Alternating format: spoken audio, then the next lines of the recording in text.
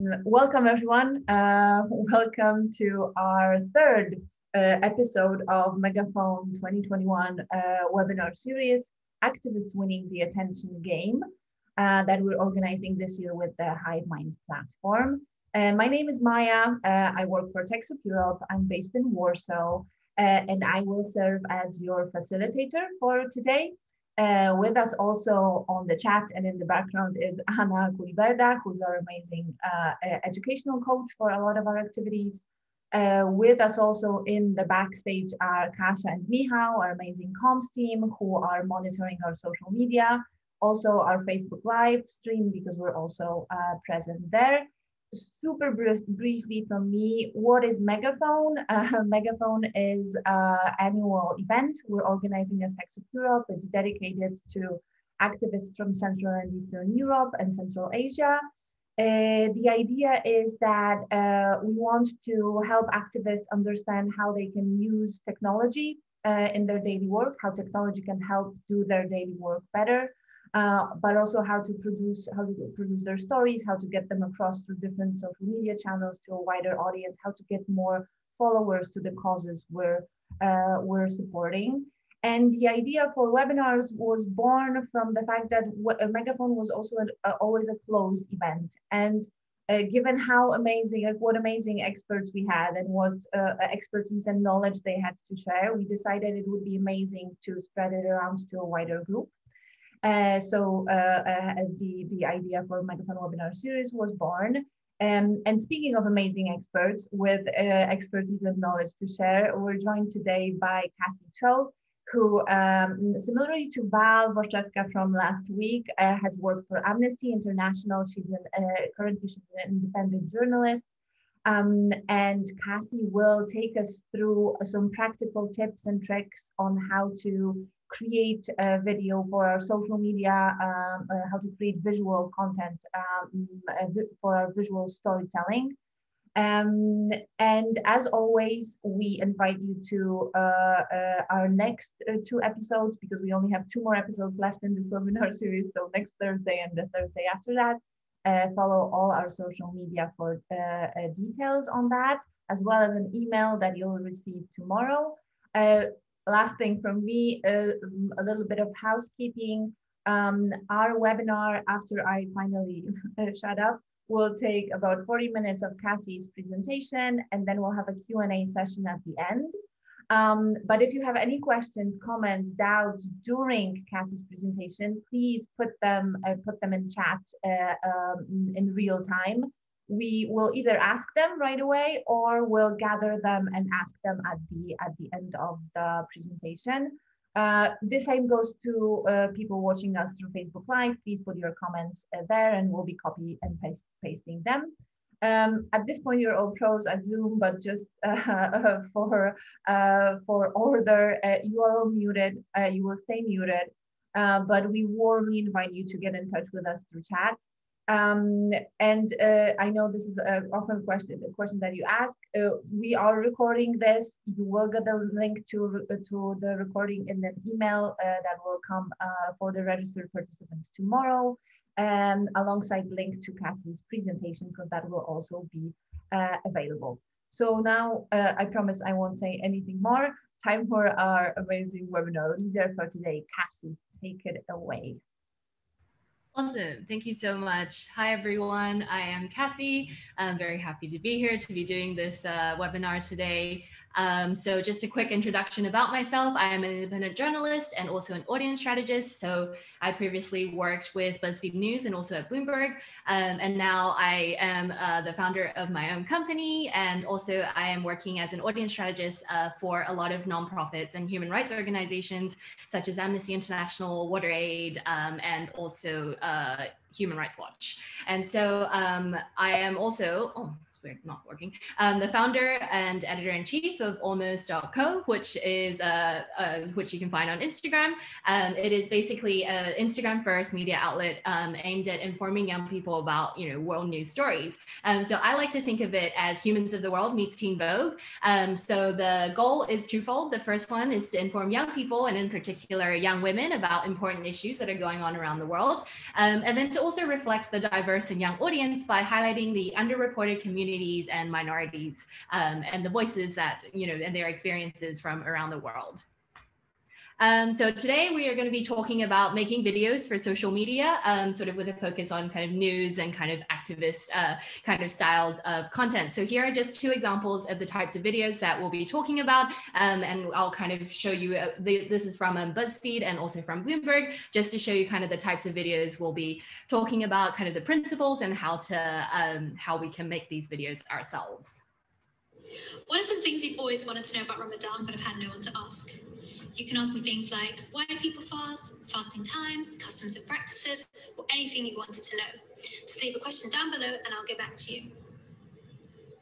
So this is a video that I made at BuzzFeed when I was running the BuzzFeed at World Instagram. And basically around the month of Ramadan, we wanted to see how we could interact with our audience and to really get them engaged and kind of to understand more about the month of Ramadan and what that means. So we did a Q&A. And then on the right here, we have a story that I did for Bloomberg Quick Take, which is Bloomberg's social news video platform aimed at the next generation of Bloomberg audiences. And this one is, I was in Taiwan when for the elections earlier last year. And then I basically, after Tsai Ing-wen won at the election again, I basically did a Q&A story again, also to for audiences to kind of ask questions about the elections and find out more about what had happened. And this is just one of the first slides from that. Hi there, I'm Kassy Cho. I'm a journalist with Bloomberg Quick Take. I'm here in Taipei to cover the Taiwan presidential elections, where President Tsai Ing-wen was just re-elected in a landslide victory over opposition candidate Han Kuo-yu. Awesome. So the first question is, why should we use video for news or for activism or just in general on social media? So the answers are quite simple. Habits are changing. No one's really kind of pulling up a computer anymore and being like going to their browser and typing in, I don't know, NewYorkTimes.com and then like reading articles online. People are increasingly spending their time on their phones on apps like Instagram and TikTok, which are very visual platforms that focus a lot on video. And also it helps to reach younger and wider audiences because, as young people increasingly move towards these platforms and don't really necessarily want to move back towards, browsers, for example, and would rather spend their time, reading something within Instagram, for example, we should really be, it's our job to be delivering the news and information that, to our audiences wherever they are in ways that make sense to them and also kind of feel natural for the platforms. So here are just two more examples of the types of videos that you can be using to tell news stories or just stories about human rights. So the first one is a video I made for the BuzzFeed at World Instagram, which is more of like a news style video. And then the second one is a reel that I made for Amnesty on International Women's Day this year.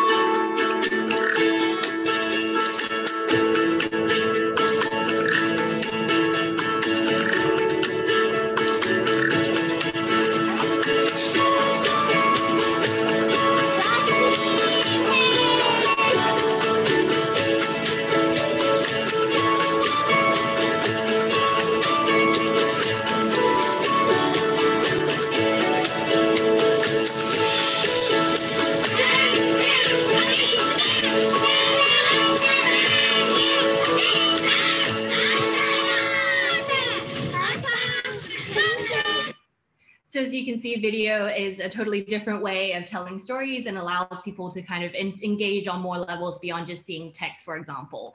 It is also a really, I guess, like a bite-sized way, a quick way for people to consume information, especially if they're on the go and on their phones. So here's just, this video is just, I believe, 30 seconds.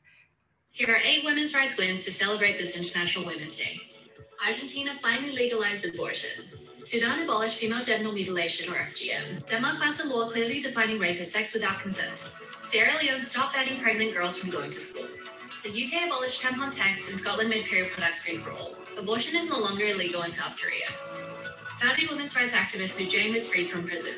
And Costa Rica became the first Central American country to legalize same-sex marriage.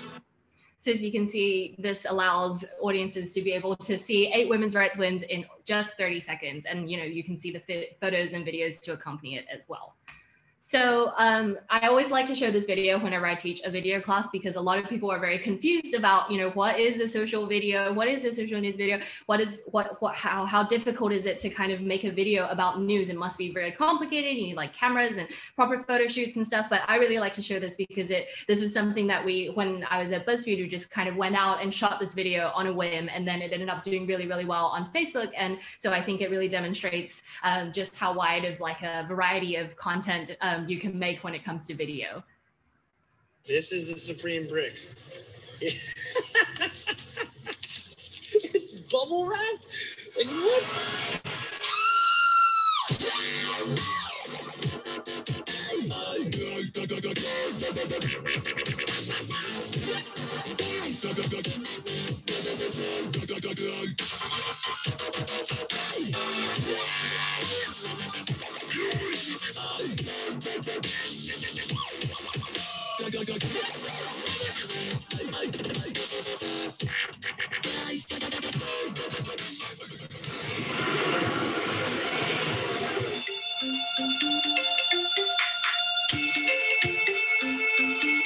To spend this much money on a singular brick is going to be really, really interesting for me.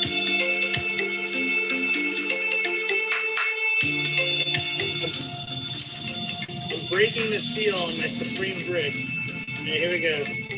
So, yeah, it's a brick. It says Supreme, and I paid 30 pounds for it. Okay, I'll be very honest. This is a pretty nice brick. Like, it's pretty cool. It's smooth. I'm like slowly getting it. Like, it's like the idea that no, this is stupid. It's a brick. Like it's a nice brick. It's a good brick.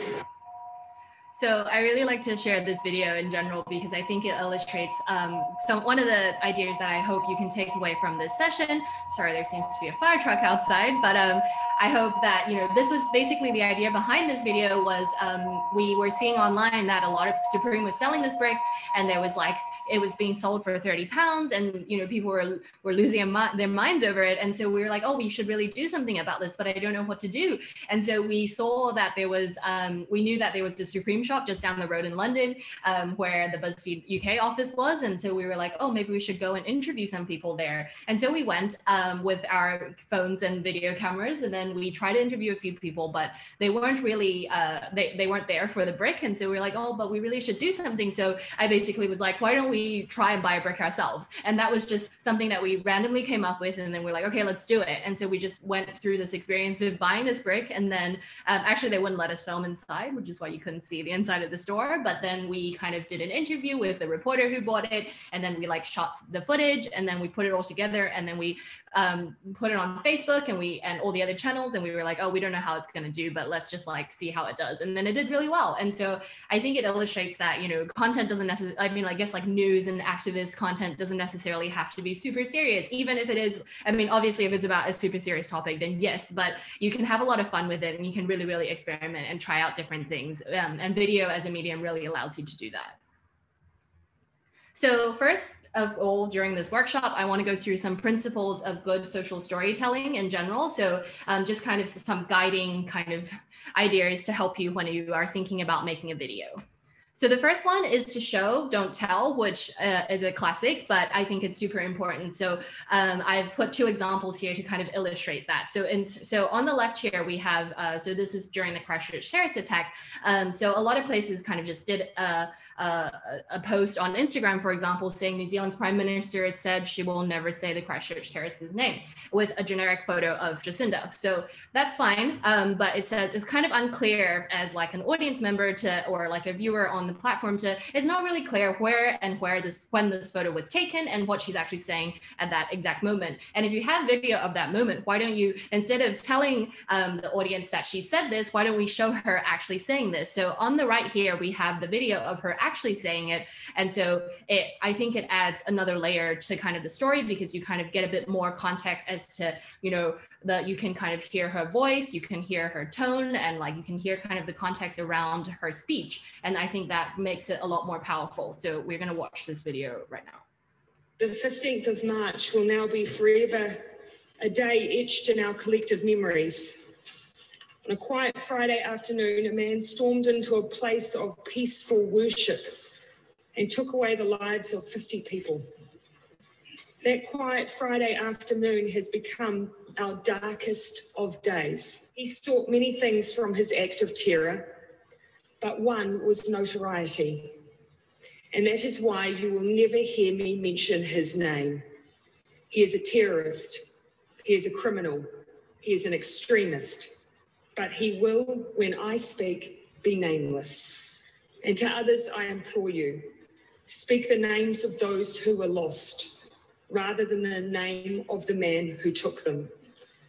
He may have sought notoriety, but we in New Zealand will give him nothing, not even his name.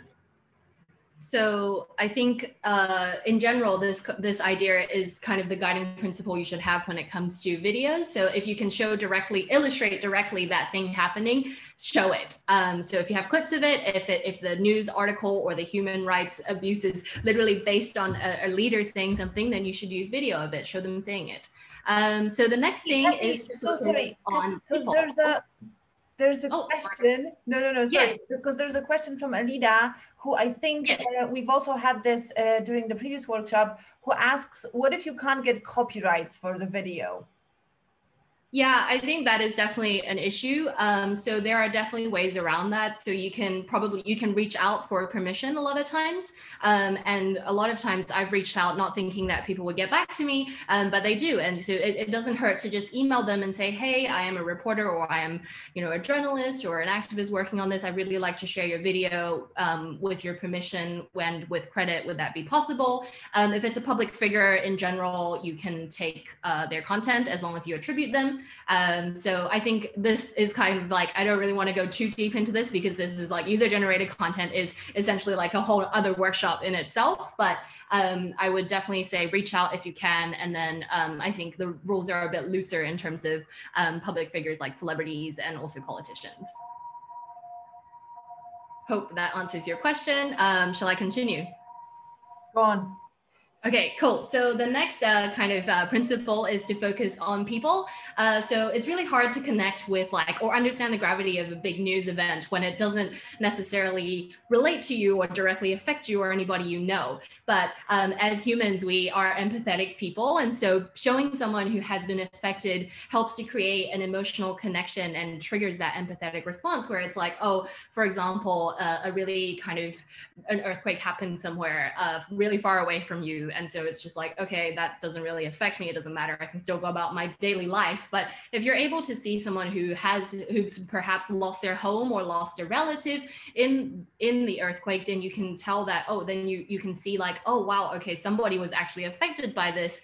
And so that helps to register kind of for you, like what that means and how that could affect other people, because it's seeing another person. People relate to people. And so seeing that person really helps to make it really easy for you to kind of understand a big concept, especially when it's something really kind of like an invisible notion of like Brexit or something, for example. Or I guess like freedom of speech as well is a good example when it comes to human rights. And then, so with kind of a rise in vertical videos, such as in TikTok and also in Reels and also in Stories, which we've seen in IGTV. So focusing on original and authentic content is really, really helpful because, you know, people don't like to, audiences online don't really like to see content that feels like too polished or too perfect, because then it feels like an ad, unless it's like on YouTube when people are sort of hoping to go there for high quality content that's like a mini documentary or like a documentary style, versus like on platforms that are sort of with shorter form video. It's really cool to kind of make content that's more authentic and I guess like lo-fi, so it doesn't really feel like it's an ad and it's too polished and impersonal. And so you can actually use vertical video for a lot of stuff like on the ground videos and photos, like as you can see when the Trump baby was in London, I went over and then just shot some videos and also photos of, you know, people looking at the Trump baby and also the protest that was going on when Trump was visiting London. And then it's also really good for like any kind of behind the scenes stuff for reporting, interviews, shoots, and so on. So here's an example of a behind the scenes story that we made during the royal wedding in London, where we were promoting, basically, we were doing a show around the royal wedding, and then the hosts basically did a very cute video about to tease the show. Hi, I'm Rachel. I'm Rose, and we're hosting BuzzFeed's live royal wedding show. We'll be on Facebook, Twitter, Twitch, and YouTube. So tune in because we will be here for 3 hours of the coverage, and yeah, it's gonna be fun. And we have corgis. We have corgis. So it feels a lot more personal when you're able to see someone and it's like, oh, it's almost like it's my friend talking to me and telling me to tune in on this show. It doesn't feel like a big news organization is telling me to watch something very, very important kind of thing, even though it is important. But I think being able to kind of create like a personal and relatable kind of connection really, really helps to engage audiences. So now that we've kind of gone through some of the guiding principles, now it's time to create your own social video, which I know can be very daunting. And so the first thing we should talk about is your setup. And so does your setup need to look as complicated as the setup I have on the left here with the giant camera and everything? The answer is no, it doesn't. You can also film stuff using just your phone. Here on the right, you can see me on the back of a truck, a float truck, I guess, in, at Pride in Taiwan earlier this year for Amnesty International, and using my tiny iPhone SE to film some video footage for some social videos. So yeah, all you really need is your phone. So something that can film at 1080p at 30 FPS, you can check by going into the settings on your phone. I think this is anything from like an iPhone 5S upwards in terms of iPhones. I was using my iPhone SE for like 4 years to film videos. That's the first generation one, the tiny one. And then if you are looking for a camera, a Canon 70D is pretty standard. So other things that you can help when you're going out on the ground and you're kind of filming videos is earphones, because of the sound quality, which we will talk a bit about later. Another light source, especially if you're in low lighting situations. And then also a selfie stick just to help with like stabilizing, and also your arms get really sore. So when it comes to making your video, the first, there's kind of a process that you should follow. So the first, and we'll talk about each one of these in a little bit more detail. So the first one is to script, and then you film your footage, and then you gather B-roll, which is kind of, I guess, like alternate or a video to substitute for the main video so that people don't get bored of just looking at you talk for the whole time. And then you edit and put everything together.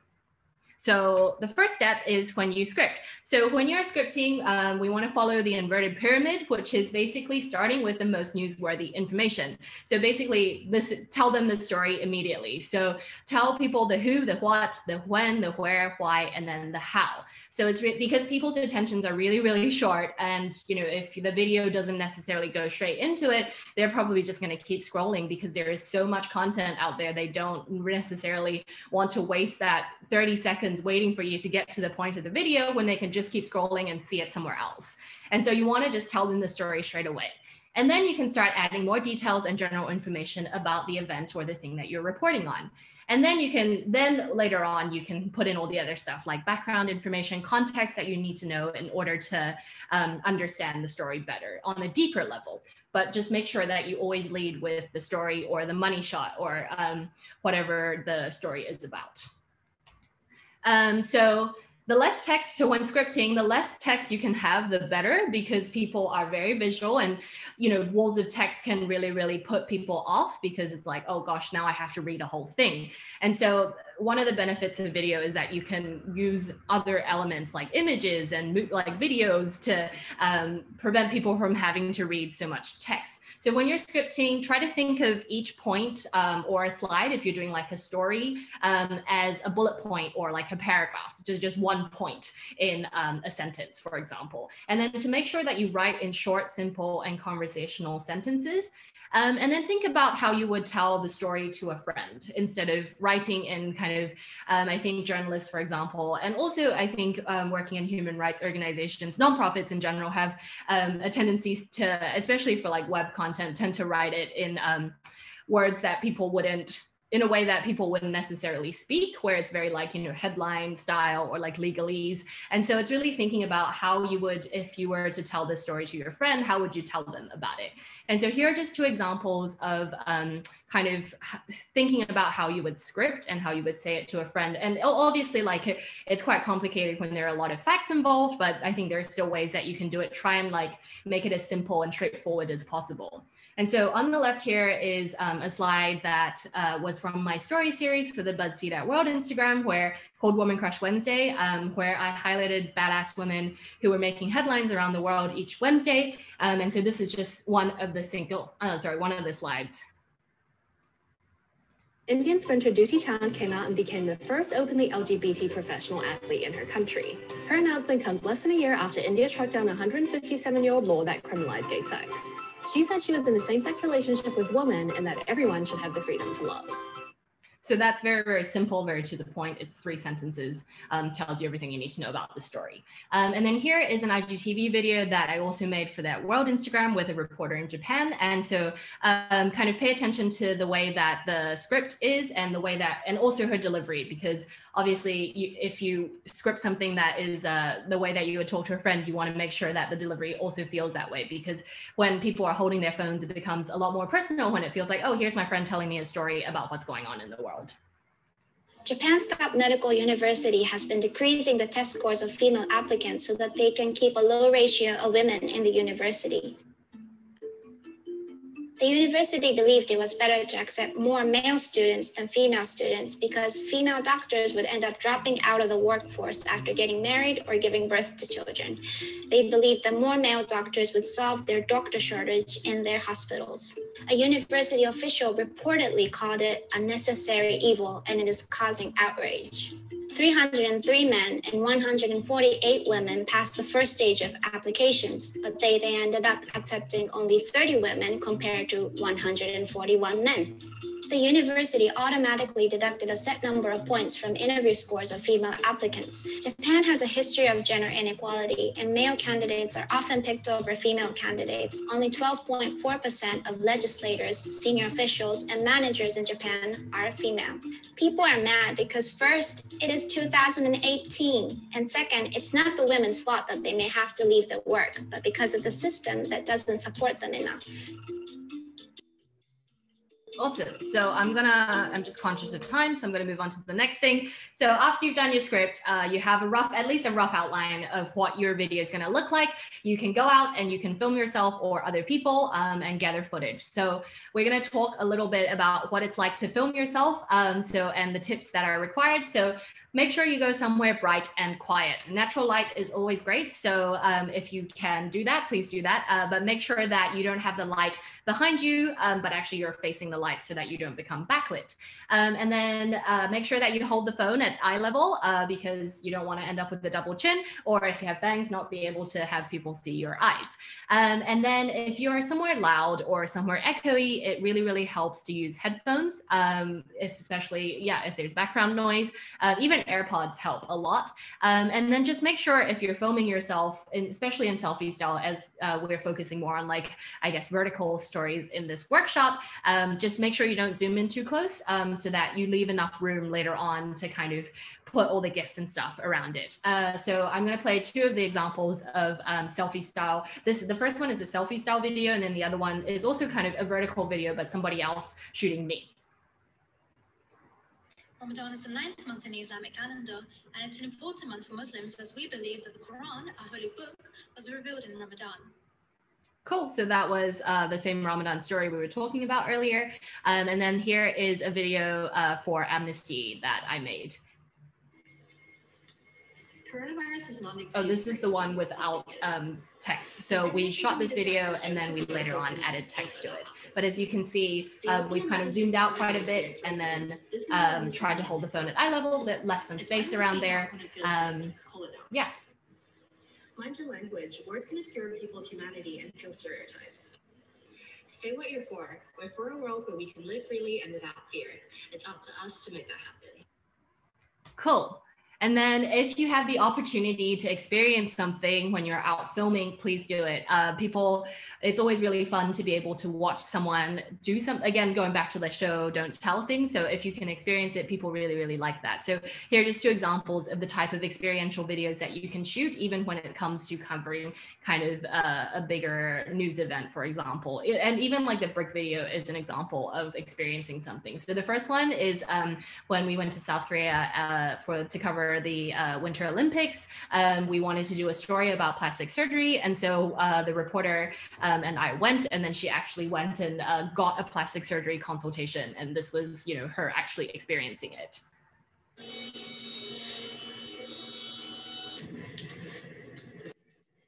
That is your phone. This is your phone. That's my phone. That's so odd. Yep, the problem is that your skin is a little bit, you have some fat here and here, so here and here. And then the other one is a video I shot in Taiwan in a night market about stinky tofu. So I actually went and bought some stinky tofu and I ate it. All right, I'm taking my first bite.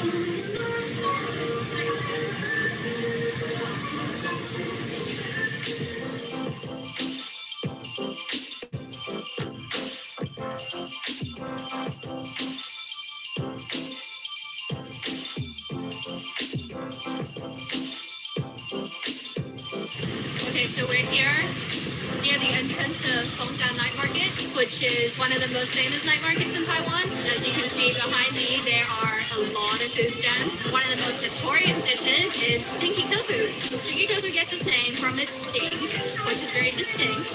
Although some people feel that they can't stomach it, just think of it as a blue cheese in Taiwan.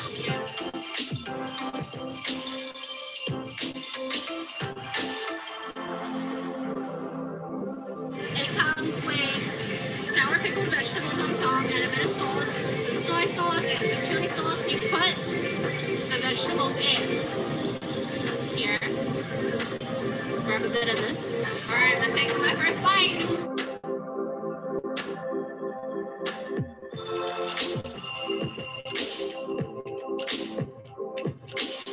It's delicious. Like the sour pickled vegetables, they go really well with the tofu.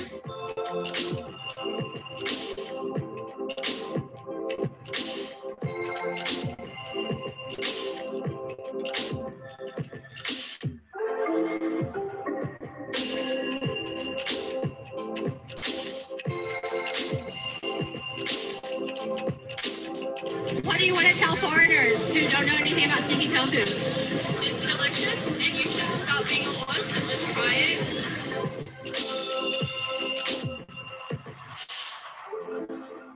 So these types of videos always make for a lot of fun.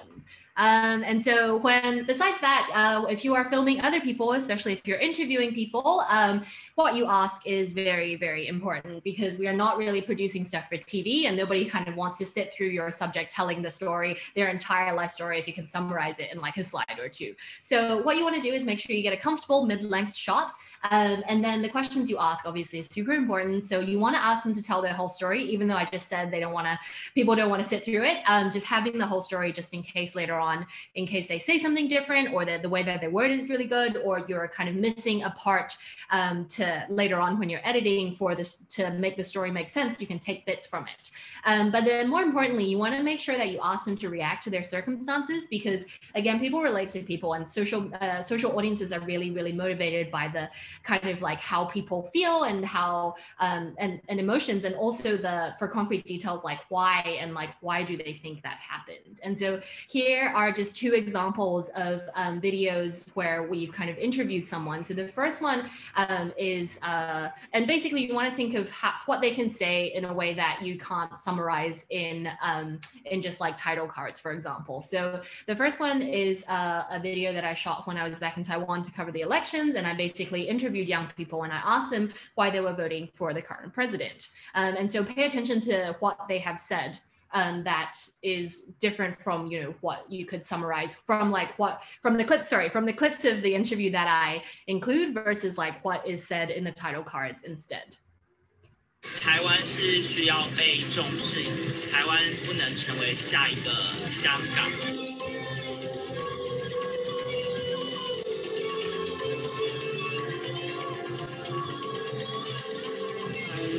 觉得自己可以是在台湾蛮开心的，因为我们可以参与到投票这件事是得来不易的。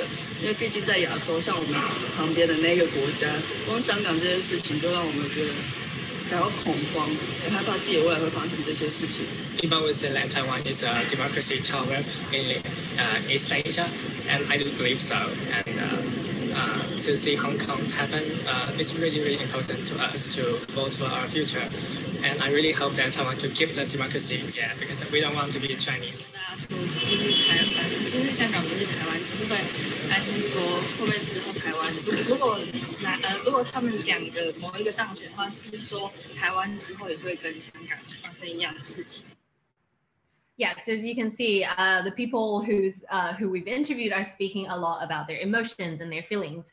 And so I think that is not something that you would necessarily summarize in, that would not be as impactful if you summarized it in a slide and said, young people said this, versus actually seeing someone say it and have it come out of their mouths kind of thing. And then on the right here is an Instagram story that I made for when I was at BuzzFeed, when I partnered with Instagram for International Women's Day in 2019. And basically I reached out to a bunch of cool women and asked who were doing cool stuff in general on Instagram and also just for their communities. And I asked them to film a little bit and tell us a little bit about them and also why they do what they do. So this is an Iranian photographer who went viral for because she wasn't allowed to in a football match, and then she stood on a roof and took a photo with a giant I guess like a giant lens, and then like zoomed in really close. But she has since been able to get into football stadiums. But basically, she answers kind of the question of who she is, her story, and why she does what she does here in this short 15-second video. پریسا بوتایریان هستم، عکاس ورزشی ایرانی. توی ایران برای عکاسی از فوتبال مشکلاتی برای زنان وجود داره. ما باید برای رسیدن به هدفی که دوستش داریم تلاش کنیم. منم برای رسیدن به چیزی که قلبا حس می‌کنم درسته تمام تلاشمو می‌کنم تا بالاخره این رو برای ما هم باز. So yeah, through asking these types of questions, you can get answers that are very suitable for video. And then the next step after we have scripted and also filmed ourselves and other people, it's to gather B-roll. So this is just alternative footage to kind of illustrate our point. So basically the shots that you should get when you're gathering B-roll is basically video of everything that you reference in your script. And so that includes establishing shots of where you are, such as the street or the building. This is basically like a wide shot that's quite zoomed out that tells people exactly your location. So that kind of like sets the scene and the context. Then you want to get like slow pans, kind of like a slowly going like this, but don't go too fast, because when you go too fast and you try to slow it down, it starts to jiggle. And so just go really slowly, or zoom in on an object or anything that you're kind of talking about, but again, do that very slowly. And then also getting a nice close up of it so that, you know, when you're talking about this object, you can then show this object. And then you want to get, if your video includes interviews, you want to get footage of your subject not talking. So, you know, you get them to walk you around their neighborhood, show you around their house, just like doing daily things, because it helps to not only kind of build up the personality and kind of like of your subject, but also to, it's like a change for the viewers so that they don't necessarily have to just keep staring at someone talking the whole time. And so we can kind of get a better idea of, you know, them and how they interact with their surroundings. And then also some shots shots of you if you are going with other people. It always helps to just have some of like, I don't know, you walking into a building, you approaching the subject. These can all kind of help later on when you're putting together a video to kind of like thread things together, kind of you going on this journey of filming this video. You don't necessarily need to use it, but it's always good to just shoot more and have that later instead of shooting not enough and then regretting and being like, oh no, now I have to reuse a clip. And so here is the quick, this is the introduction to a very longer video that I shot in Japan. Basically, I went and interviewed the last girls of the Ganguro subculture. It's more of like a mini documentary style, but I think this kind of introduction clip kind of illustrates a lot of the examples that I'm talking about, such as the establishing shots. So you kind of see where in Japan, we've got some slow pans and zooms of, I guess, not as much in the beginning, but of showing kind of the stuff that they're talking about. We've also got the subjects who I will interview later in the video, not talking, and also some shots of me. And so I'm just going to play that quickly, and you can watch the entire video on YouTube if you're interested.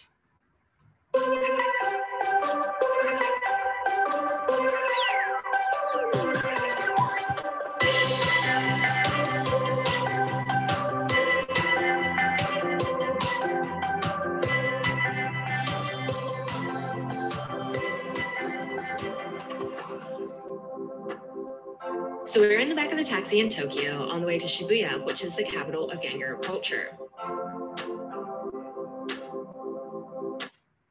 Right, so as you can see, we've got some establishing shots showing Tokyo, where we are. We've got some slow pans and zooms. We've got subjects not talking and also shots of me. Cool. So after you have done that, after you have scripted, you have gathered footage of you, you've gathered footage of your interviewees, and you've also gathered a bunch of B-roll. It's time to put it all together through editing. And so I want to show, I'm going to focus mostly on editing on your mobile. So I'm just going to show 2 examples of stuff that I edited on my phone, just to kind of show what's possible. So the first one is a video that I made for Amnesty, and then the second one is again for International Women's Day, for Instagram 2019, which is 2 years ago now. Oh, is it 3? Anyway, so yeah, here we go. This is the first one is a reel, and then the second one is a story.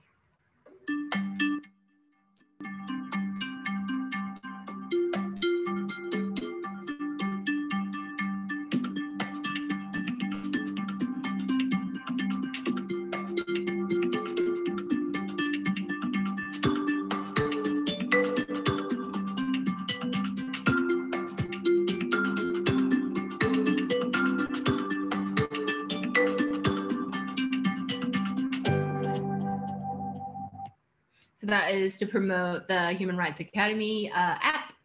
And then here we have Greta. For me, International Women's Day means that we remember our history and the struggle of women, and also that we acknowledge the fact that nowhere in the world today women are equal to men, and that we still have a long way to equality. Cool. So let's talk a little bit about editing on your phone. So one of the things that I stress all the time is to make sure that you subtitle, because not only are most people, well, not, I don't know if it's most, but a lot of people on their phones not using and don't have the sound on, except for when they're going on TikTok and then TikTok turns the sound on. But it's also really good for accessibility reasons. So just make sure that no matter, even if you don't necessarily subtitle word for word what is being said, you at least have a summary of what is being said, so that people can read and understand what is being said or going on in the video. So when you're editing, it's really important. So to make sure that the visuals match the text. So I think we can watch the first video, which is a TikTok that I made for WaterAid, kind of to demonstrate how when you're putting, basically what you do is you put your script in and you say, okay, here, I'm going to talk about this. Then you need to think about, okay, what is something that illustrates, what is a visual that illustrates the thing that I am talking about? And then have that come up at the same time as the text. So let's watch this TikTok video, and hopefully that'll give you a clearer idea of what that means in terms of when I'm saying make sure the visuals match the text. Basically, you don't want things to be like you're talking about one thing and then the video shows something else. As spacecraft head to Mars, searching for water and paving the way for future human exploration, 1 in 10 people are still searching for clean water on Earth.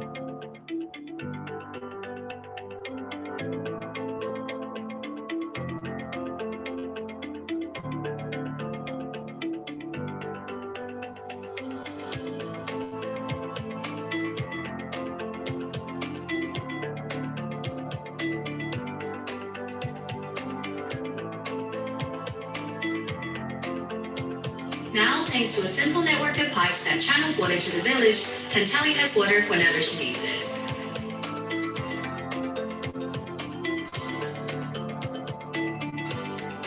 That's why our mission is here on Earth, providing clean and safe water to people at Tanteli where it's urgently needed. It's not rocket science, but it's giving people the chance to change their future.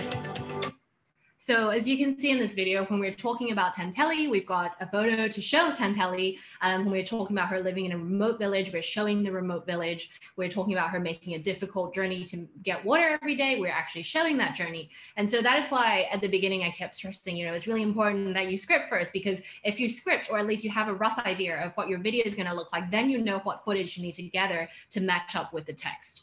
Basically, the more that you can cover yourself up, especially when it comes to not TikTok videos, the better, because people don't want to stare at the same person talking nonstop for so long. So the more that you can kind of show the things that you're talking about, the better it is. And the less text you can have, the better. So gather the footage basically based on that advice. And then so when you're filming as well, make sure that if you're filming on your phone, to film with the built-in camera app, unless you need to use TikTok or Instagram Reels for like a filter or a feature, just because it comes out as a better quality in general. And then you can upload that onto TikTok.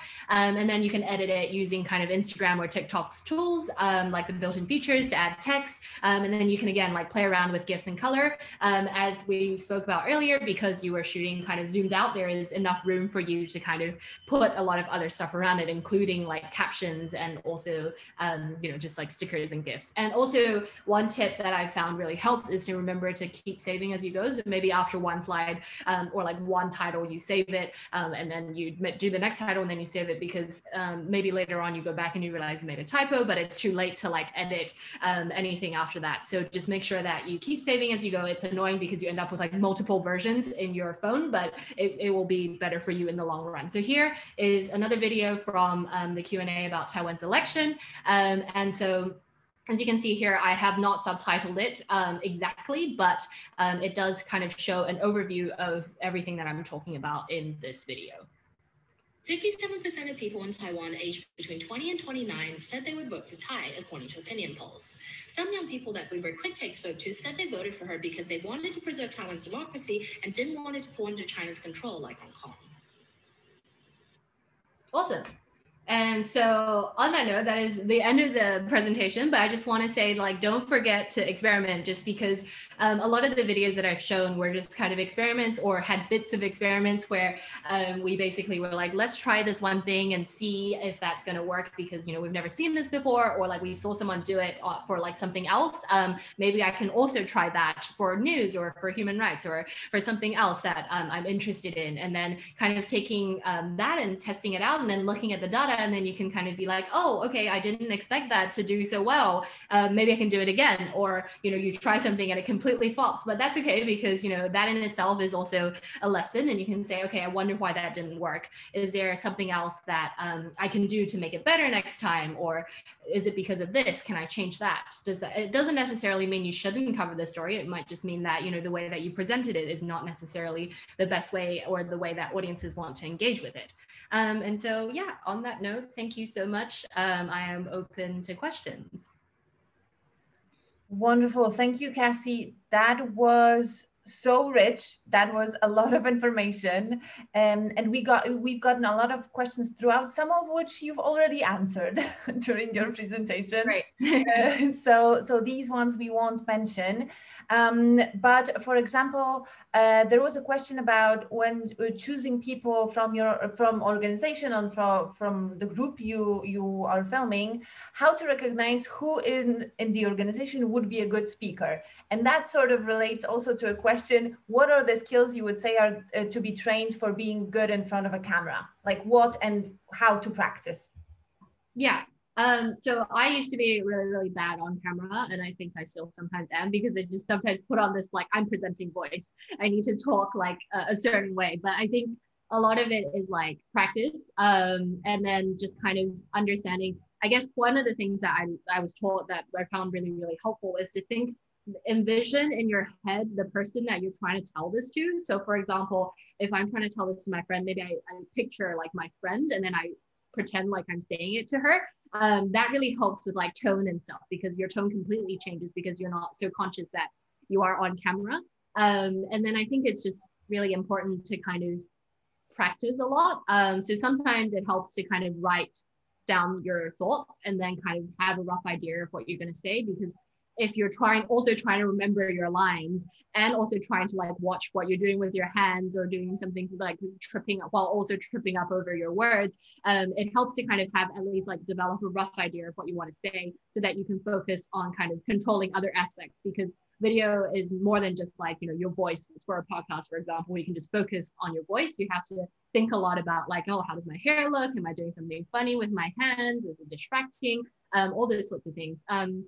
I think some people do take a bit of time to warm up to the camera, because people are in general, when you get a camera put in front of you, you just suddenly tense up and you become a different person. So what we found really helps is like having someone else there stand next to the camera and be like, talk to this person.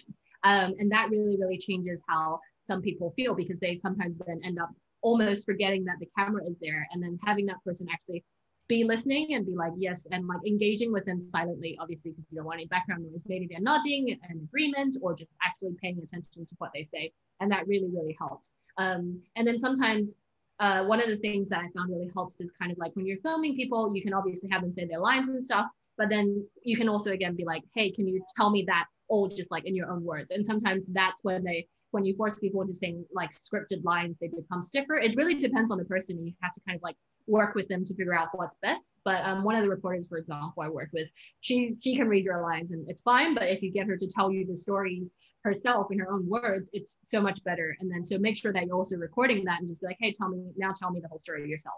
And then you can take chunks, take and pick what you think would be best. Right. There's a popular question that Rida asked, but Katarina is also wondering about.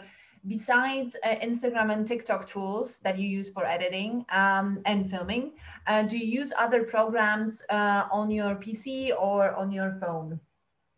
Yeah, so I think if you're focusing on making, actually, I do encourage, I think maybe I'm old school because I'm not, a teen on TikTok. So I do prefer editing on my computer, at least putting like the structure together on my computer. So I use Adobe Premiere, which is a paid service. But you can also use Final Cut Pro, which is also a paid service, but there are actually some free kind of like browser editors you can use. So one of them is called Capwing, which is free. And I think it's pretty good. It does the job.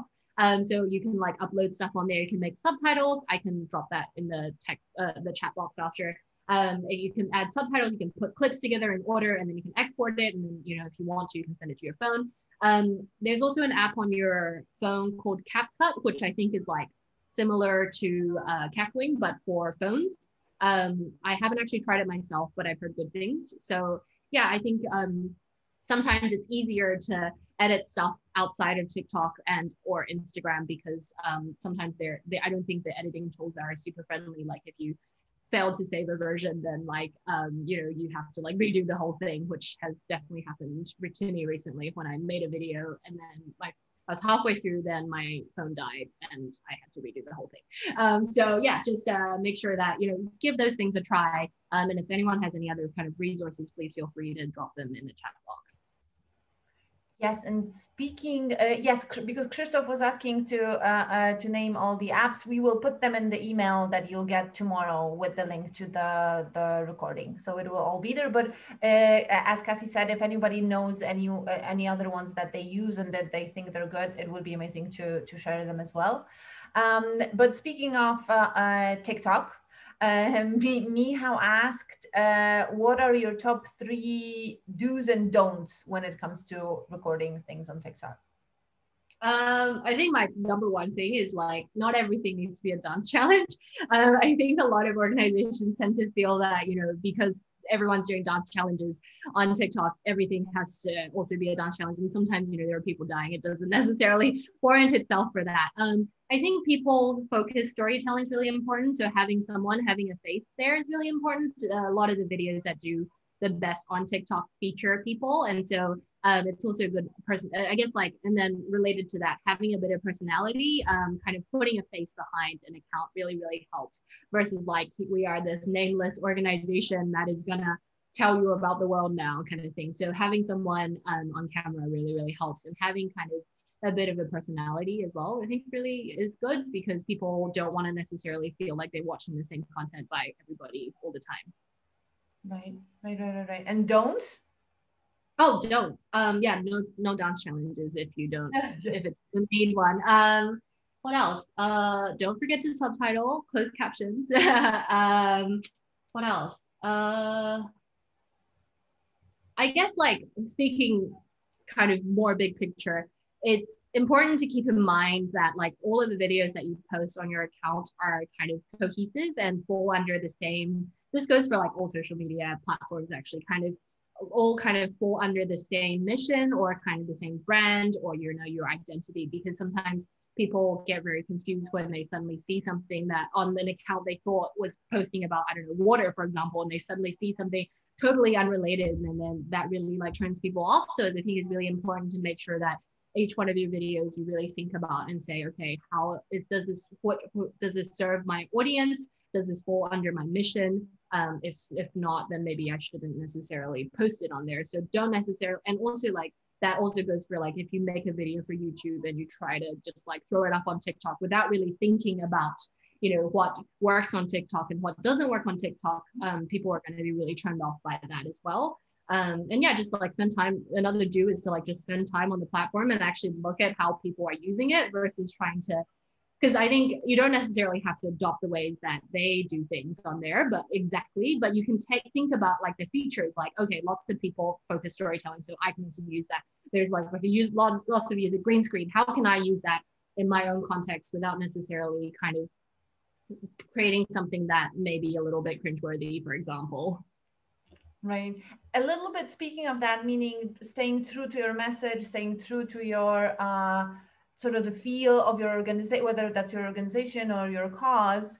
Anya had a question that observation and a question that many of your posts follow a certain format. Do you keep it consistent on purpose, or is it something that you just ended up that's something that just ended up happening?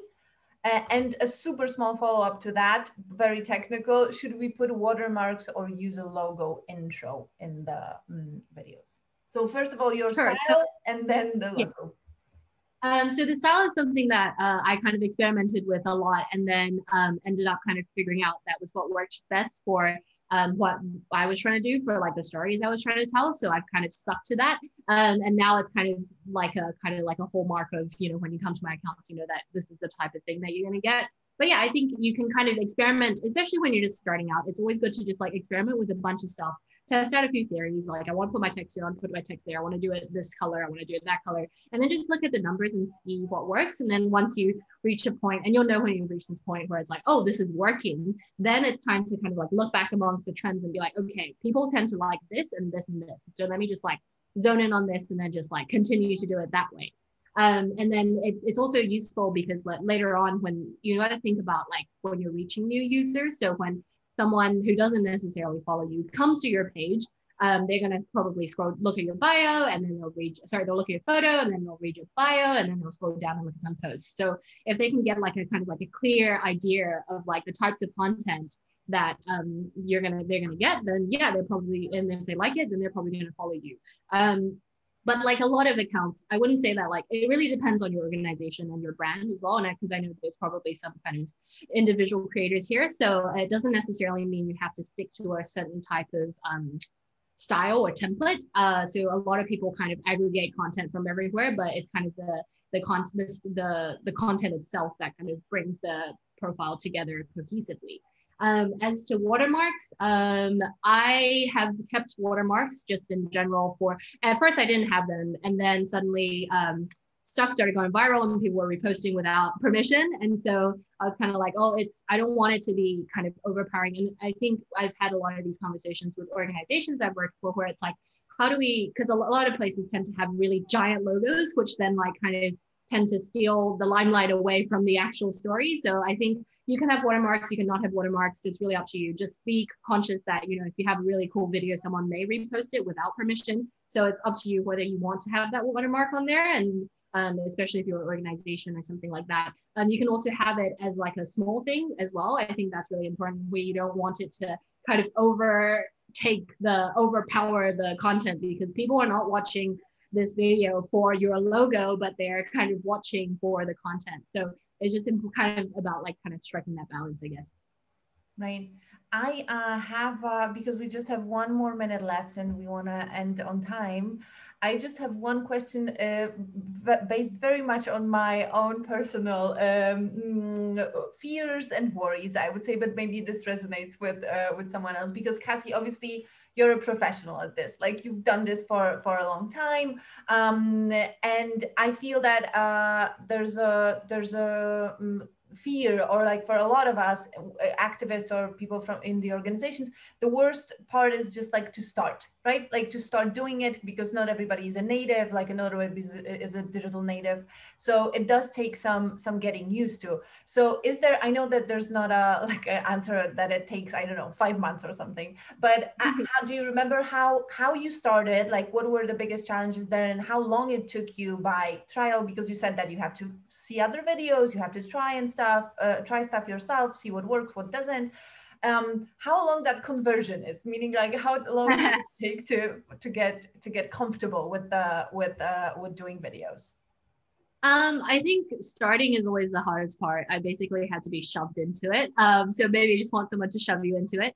But then after that, I think it gets a lot easier. Getting over that initial fear, I think, really helps, because you realize maybe it's not as bad as you think, or maybe it's worse. But then you end up kind of practicing. And I think that's helpful and easy for people to do. You can just kind of pick up your phone and start talking to it, start filming yourself, practice something. And so I think it does take some time, but I guess it really depends on the person. Like sometimes some things you may pick up like immediately, where it's like, oh, I'm actually really good at, you know, presenting on camera, but I'm not so great at like, I don't know, filming, holding a camera still for very long. And so these are just things that, you know, you wouldn't know what you're good at until you actually do it. So I think you should just go out there and try it. Try a bunch of stuff, film yourself, film other people, film stuff going on around you. And then you'll discover what you like and what's good and what you need to work on. And then you can work on those things. And it's never really that scary. And everyone has phones these days. It's not that hard to just pick up a phone and hit record and see what happens. Wonderful. Yeah, I think just pick up, like try stuff and see how it works is something that an advice that we can all follow. Kassy, thank you so much. This was amazing. This was so informative. Thank you to everyone who participated. Thank you for all your great questions. And hopefully we'll see some of your video content online. But thank you again. Thank you, Kassy. Thank you to the participants. Please follow, join us for the 2 remaining webinars in our series, and follow TechSoup Europe and HiveMind for more details. Thank you, everyone. Have a good rest of the day. Bye-bye. Bye.